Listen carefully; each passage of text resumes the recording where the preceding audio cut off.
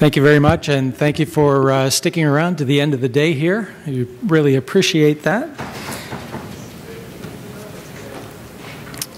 I will be using some forward-looking statements during the course of the presentation as I update you on Vericel's progress over the past year and a half.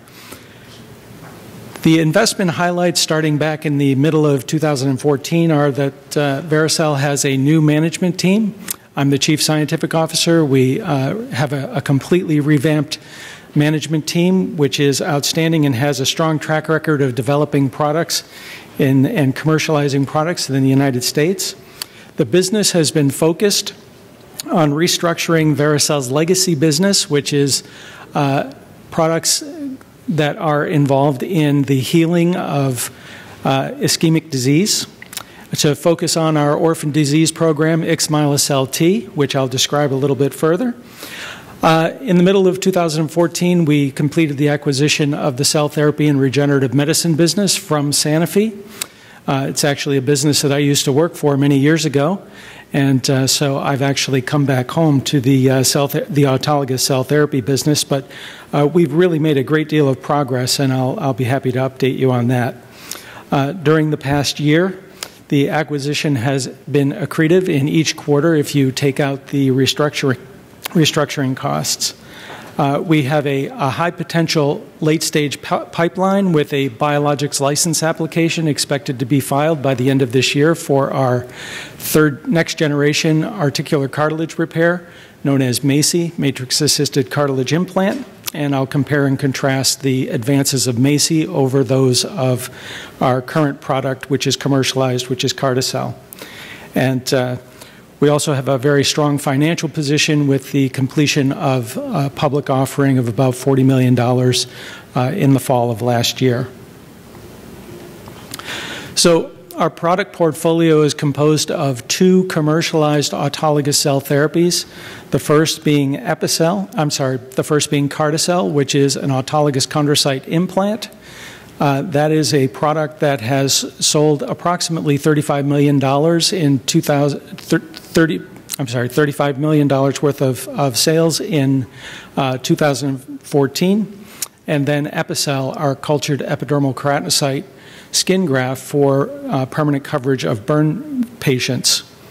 MACI, the matrix-assisted cartilage implant, was approved in the EU under the ATMP guidelines, and it's the basis of those studies that were done in the EU that will be going forward to the FDA for our BLA filing later this year.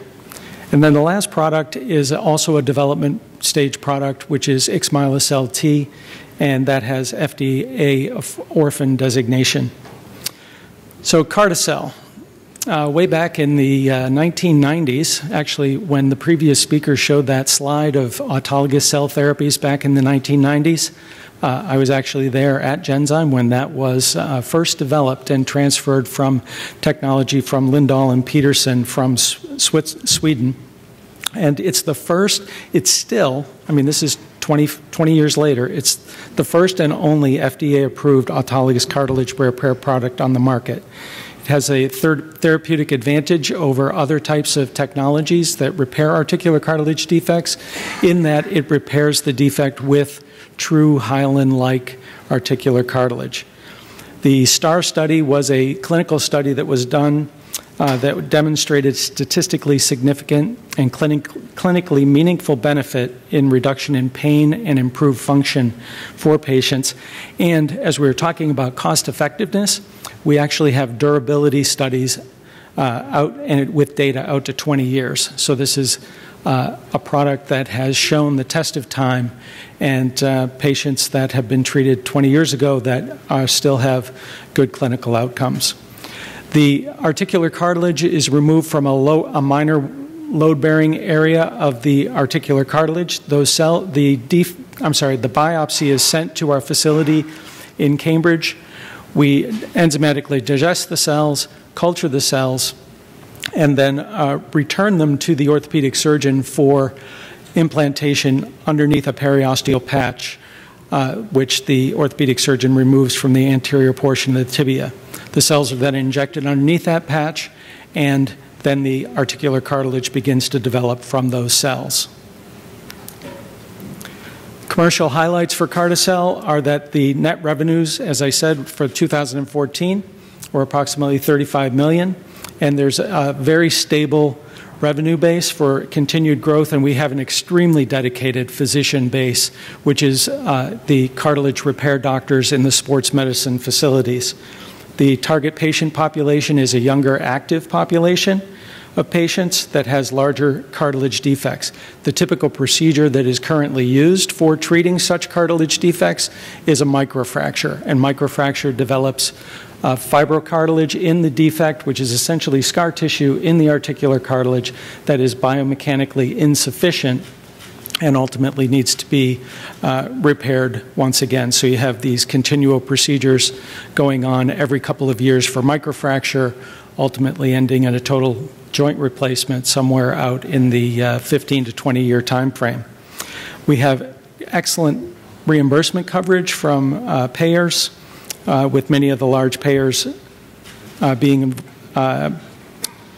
reimbursing for Carticel. And there is limited competition for ACI and no generic threat. This year, 2015, our highlights are that we realigned all of the Carticel sales territories, and we revised the sales incentive programs that our sales force had in place, which were previously in place with Genzyme Sanofi.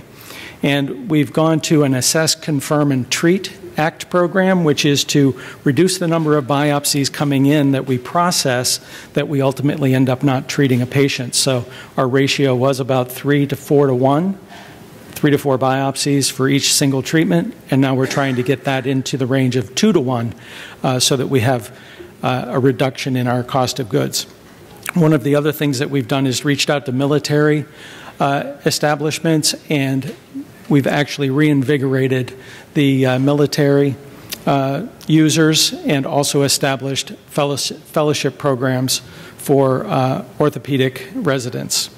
We've also established important peer-to-peer programs through the peer-to-peer program through the establishment of the Speakers Bureau. So the cartilage market opportunity, you've seen these kinds of slides before, and I could say, well, there are 250,000 cartilage injuries every year. And of those, we treat about 50,000 of those. But if you look at that little tiny wedge down at the bottom, or actually the little red dot, that's ACI. We treat about 11 to 1,300 patients per year with the autologous chondrocyte implantation. And again, this is a very specific niche market that the orthopedic surgeons, the sport medicine docs are very committed to using this treatment. With our next generation articular cartilage repair product, we hope to expand that market and actually make this easier for orthopedic surgeons to apply. The MACI was the first tissue engineered product approved by the ATMP in the EU, and that was in June of 2013. And it offers a therapeutic advantage of being easier to deliver to the defect. And you can see the forceps there holding the articular cartilage implant. That is a collagen membrane that is loaded with the cells. And if you recall from the previous Carticel slide, that was a cell suspension put under a periosteal flap. And you can see the implantation procedure, which is quite a bit more simple than the suturing that is done for Carticel. On the left, you have Carticel with the periosteal patch and the sutures in place. And many orthopedic surgeons said, I didn't study to be an ophthalmic surgeon, and I really don't like doing this suturing. So we heard them, and MACI is a way of delivering the articular chondrocytes on this membrane. The surgery is far less invasive, and it eliminates the need for the periosteal patch. So the other thing that came out of the SUMMIT study in the UK, which is the clinical study that was performed for MACI, is that this is an opportunity to be a first-line treatment rather than a second-line, as was done for Carticel after microfracture.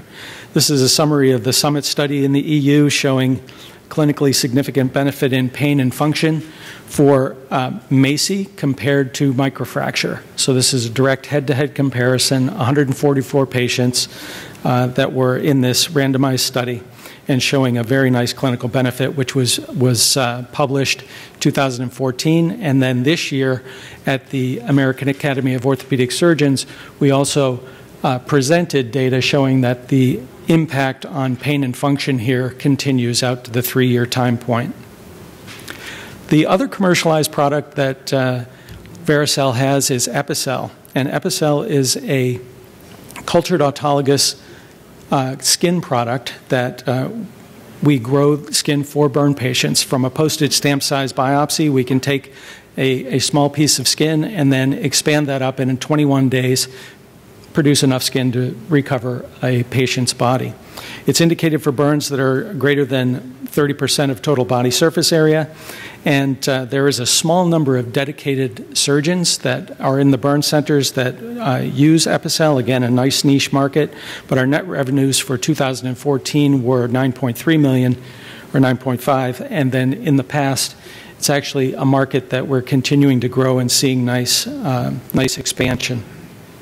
So the current market penetration, very similar to the Carticel, is a very small, 4% of the burn beds that are available, accounting for 40 to 50% of the Epicel annual sales. And again, these are traumatically burned patients. This is a truly life-saving treatment.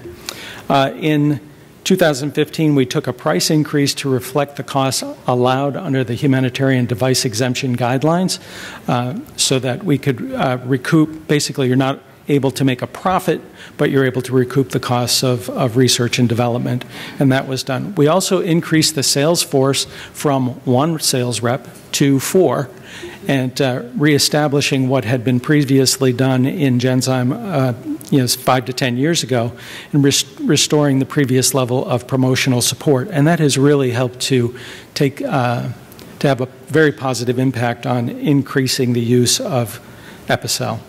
We've also launched that peer-to-peer program to have the important communication between doctors that are using the product and training up the next generation. ixmyelocel-T is a product that is composed of mesenchymal stem cells, as you heard from Gil and Athersis about MSCs.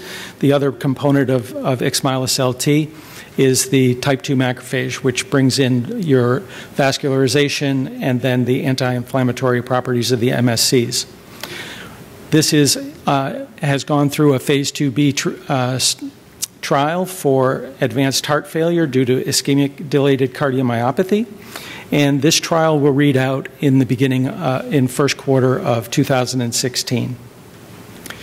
This is actually published, so you can take a look at the publication in Cardiovascular Research, looking at this was the Phase 2A that gave us the confidence going forward with the Phase 2B trial, which was a randomized, double-blind, placebo-controlled trial that's registration quality, 108 patients, and again, this will read out in early 2016. So turning to the financials, the revenue growth for Vericel is quite strong. Early on, you can see Q2 2015, quarter to quarter, there's a 31% increase in the year-to-date total. For half the year is a 17% increase in our revenues, which is quite strong. We're in a great financial position after raising funds from very nice, strong, fundamental healthcare investors. And we feel that there are several value-creating commercial and clinical milestones that will be coming in the next upcoming quarters. U.S. commercial operations with Epicel and Carticel sales, and then also with the clinical and regulatory programs, the filing of the BLA for MACI by the end of this year, and then the filing of an HDE supplement for a pediatric indication for Epicel. And the ixmyelocel DCM trial will read out in the first part of next year. So with that, I thank you for your attention.